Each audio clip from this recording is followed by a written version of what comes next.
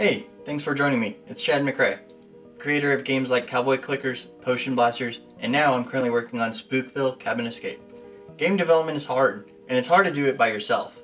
You have these expectations of how it's going to go. You're going to open up a new Unity project, you're going to import your assets, and then before you know it, you've got, a walking simulator. Game development as a solo developer is sacrifice. Instead of going out on Friday night, you're at home coding up an algorithm or a method that will give your character some behavior. Maybe you get up early and after your cup of coffee, you're modeling in Blender, fine-tuning the polygon count on one of your high resolution models. It's not all glamorous, but it is rewarding. So if there's one thing I want you to take away from today, is know that that sacrifice equals rewards. Short-term pain equals long-term gains.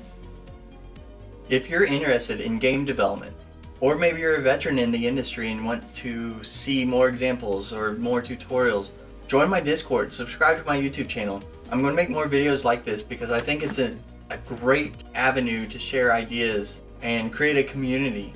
And that's what this is all about, is supporting each other, especially us solo developers who don't always have a huge community or a large number of followers. There's plenty out there, but how many of you actually get lost in the shuffle or just lost in the Discord chats and you don't get your questions answered? What I want to do is create this niche of a community that whether you're programming, modeling, animating, etc., you can find someone who's an expert in that field, in that industry, or with skills that want to share that with you. The biggest benefit to mentoring and growing each other is that we will all get stronger, we'll make better games, and hopefully all become successful. But it starts today. So I'll start. I'm not the best at video editing by any means. I'm camera shy and this is extremely uncomfortable for me. But I can code almost anything. So if you have a programming question, a C# question that you're working on or struggling with in Unity, hit me up.